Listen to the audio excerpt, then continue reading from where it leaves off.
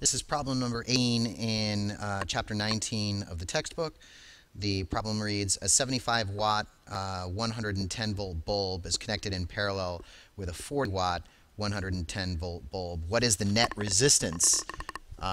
So bulbs are essentially resistors, even if I were to kind of sketch it in here as a light bulb. So here's bulb number 1. I'll call that B sub 1, and I'll say that it's in parallel with another bulb that has a different rating. And so really, there's nothing different between kind of making my sketch look like this and if I were to redraw this as two separate resistors that had rating. And that's really what we want to do, is figure out what these resistive ratings are of the two bulbs. We haven't been given the resistive ratings, but we have been given its power and voltage characteristics of resistor 1 and 2, respectively. And we should know that power is equal to voltage times current. This is fundamental to electrical power. But via Ohm's law, we know that V is equal to IR. And therefore, I could substitute V over R as our current. And it's that substitution here back into the power equation that yields this idea: power is equal to V times V over R, or V squared over R. While we're at it, of course, we could solve for other things. Let's rearrange Ohm's law in this case and solve, let's say, for voltage. So voltage becomes current times resistance. Now we'll take V and plug it in here into that power equation, and power becomes I squared times R. So this is something we might use in a different problem. In this particular problem, this one is most useful because I'm given the power rating of the bulb, 75 watts, and the voltage rating, 110 volts. And the lower bulb is 40 watts and 110 volts. So in terms of voltage and power, I now can describe its resistance. I'm going to go ahead and rearrange this kind of new expression. Power is equal to V squared over R. In terms of resistance, I'll multiply both sides by R and divide by P, and I can say that resistance is equal to V squared, or voltage squared, over power.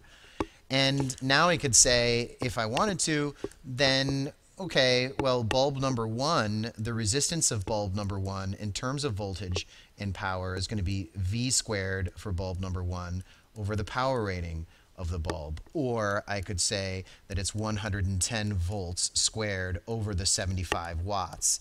And when I do that, I'm going to get about 161.3 ohms.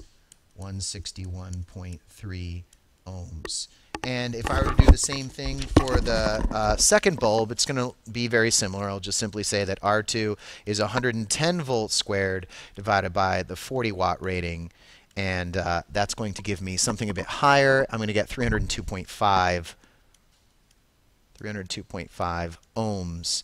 And now I have the resistive values for both of the bulbs, and I can treat it as a parallel circuit. So the last thing I'll do now is say, all right, well, 1 over the equivalent resistance of these parallel bulbs is 1 over R1 plus 1 over R2, and then substitute these two values in for R1 and R2. I'll get 1 over 161.3 plus 1 over 302.5 is equal to 1 over my equivalent resistance.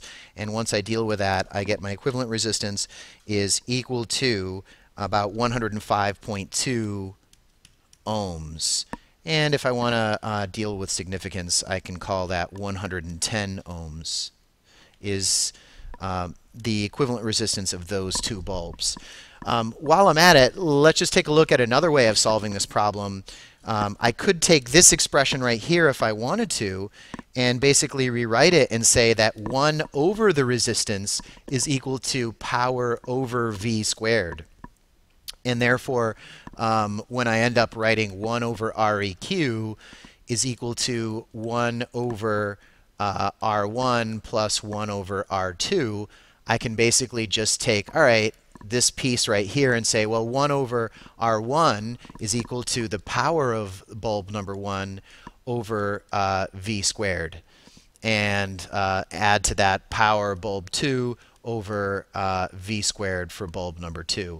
That would just be another way of doing it. It's still going to bring me to the same place for 110 ohms being the resistance of both bulbs together.